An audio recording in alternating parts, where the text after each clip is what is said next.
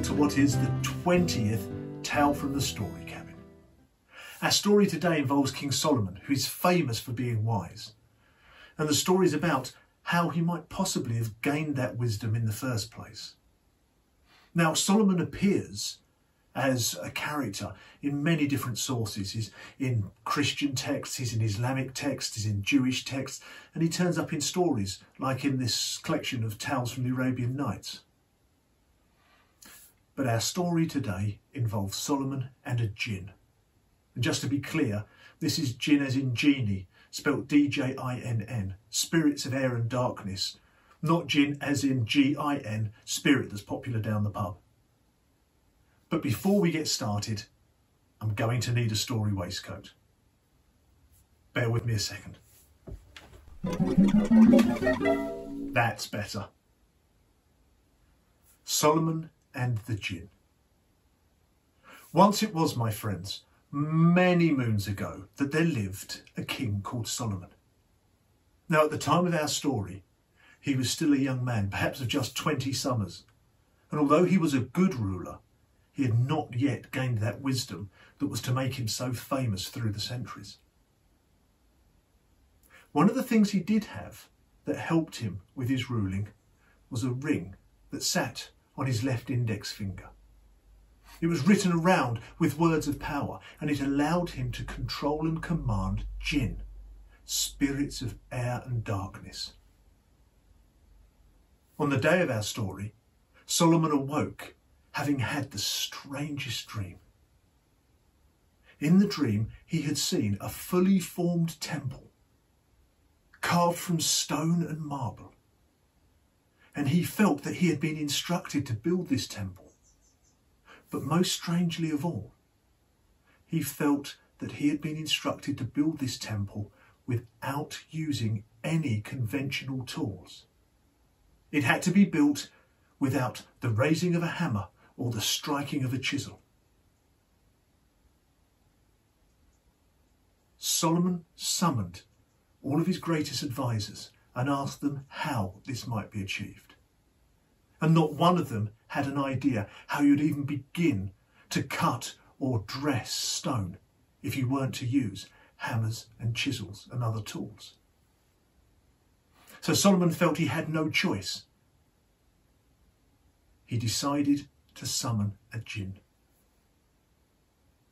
He used his ring, and there appeared, in a puff of smoke, in front of his throne, a great Djinn,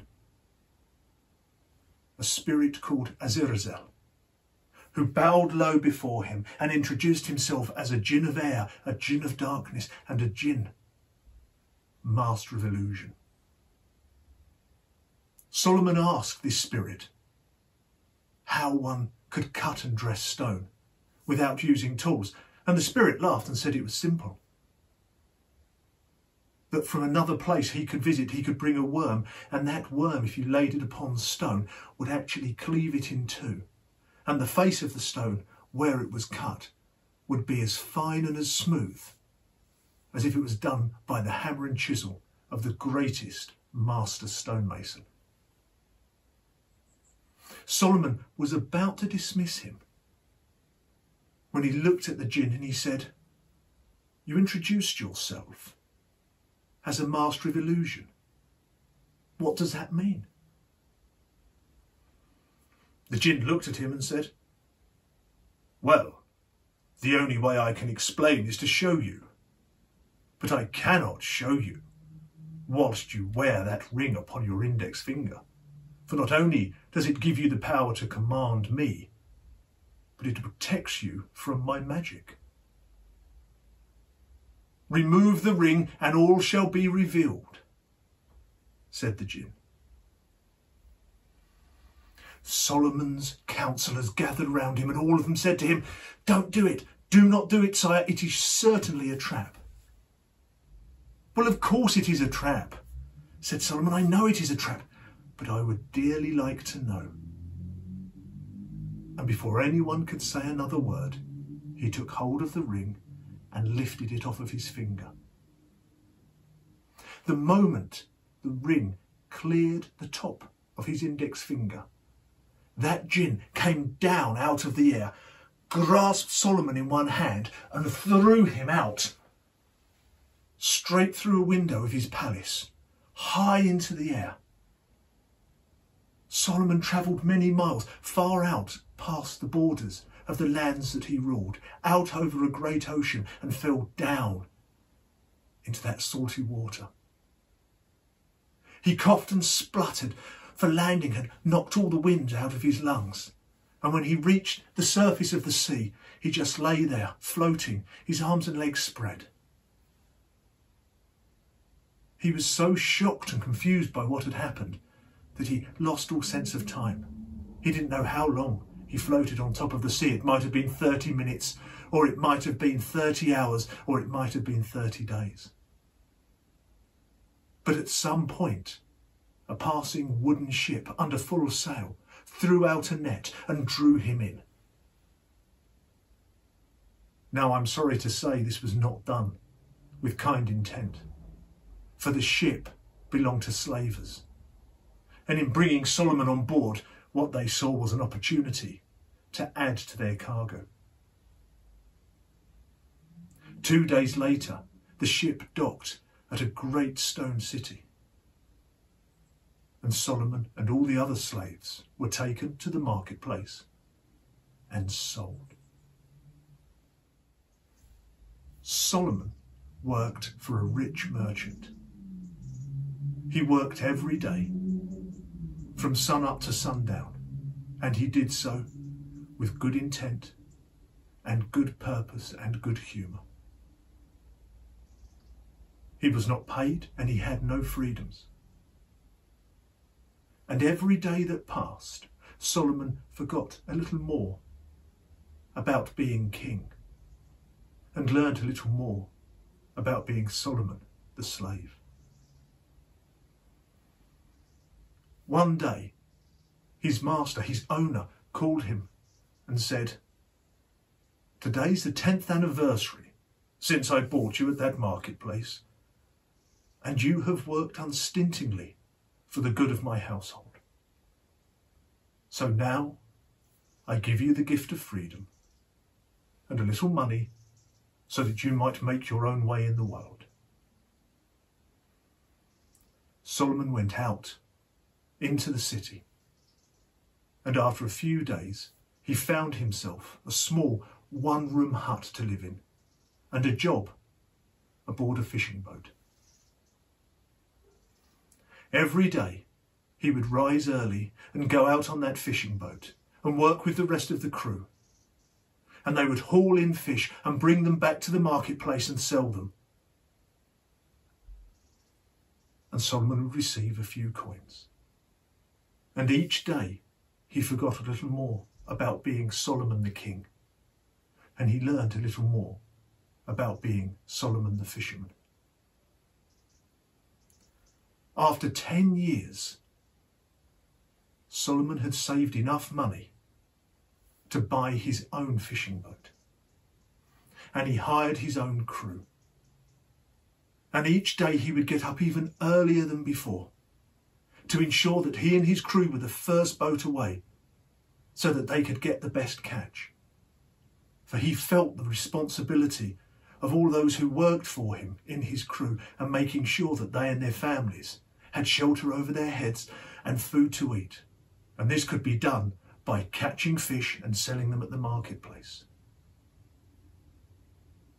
And each day, Solomon forgot a little more about Solomon the king and learned a little more about being Solomon the captain, caring for his crew, sharing out his wealth from the catch more fairly than any other captain. 10 years went past, 30 years since Solomon had been flung from his palace. 10 years went past, and one day one of the nets got tangled whilst out over the side of the ship. Solomon and all his crew managed eventually to pull it on board, and to their amazement, there was a great blue fish almost as long as the boat. Solomon took his knife and ran it down the belly of the fish, ready to clean it. But when he looked inside, he found, almost as though it had been swallowed whole, a red fish, half the size of the blue fish. Solomon took it out and ran his knife down its belly, getting ready to clean it out. But when he looked inside the red fish, he saw, inside it, as though it had been swallowed whole, a goldfish, half the size of the red. And this was not gold like the goldfish that we have in ponds or aquariums. This fish was gold and shone like the metal.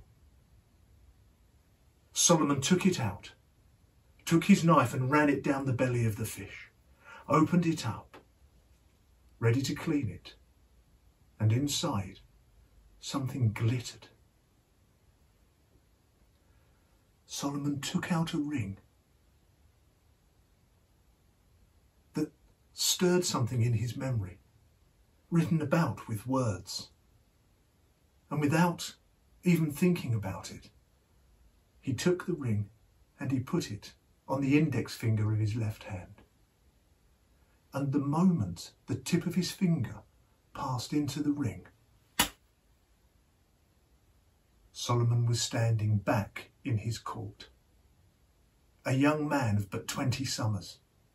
Less than 5 seconds had passed since he had raised the ring from the end of his index finger. But in those 5 seconds he had lived 30 years. He settled the ring back onto his index finger, and the Djinn bowed low and said, "That is what it means to be a master of illusion." And then with a twist in the air was gone.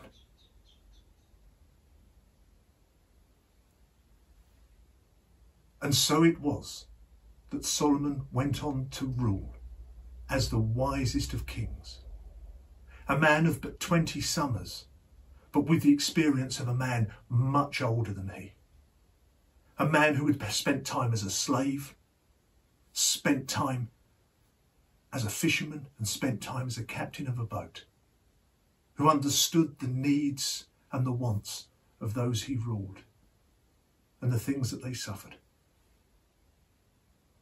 The wisest, in fact, of all kings.